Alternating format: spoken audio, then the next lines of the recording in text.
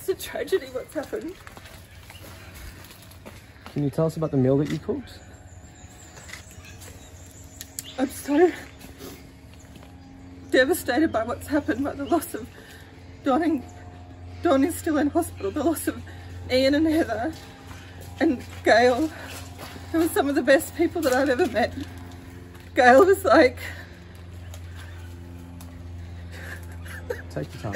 Gail was the mum that I didn't have because my mum passed away 4 years ago. And Gail's never been anything but good and kind to me. And Ian and Heather were some of the best people I've ever met. They never did anything wrong to me, and I'm so devastated about what's happened.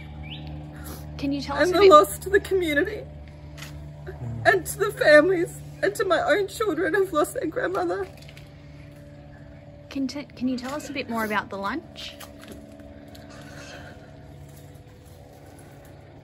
What I can tell you is that I just can't fathom what has happened. I just can't fathom what has happened. That Ian and Heather have lost their lives, and Gail has lost her life, and Donna's still in hospital, and I pray that he pulls through, because my children love him. And you must be pretty shaken up by this as well. I'm devastated. I love them. And I can't believe that this has happened, and I'm so sorry that they have lost their lives. How are you kids? I just can't believe it. Just can't believe it. Can you tell us where the mushrooms came from?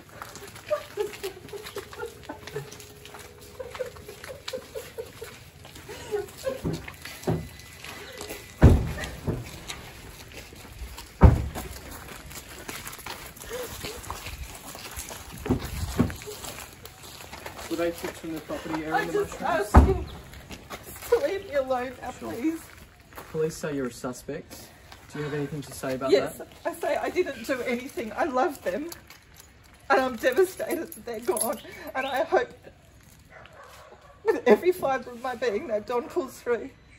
That's what I have to say. Where do the mushrooms come from? Were they picked by you, or where did they come from, Erin? Can you tell us? What meal did you cook them? Did you eat the same meal, Erin?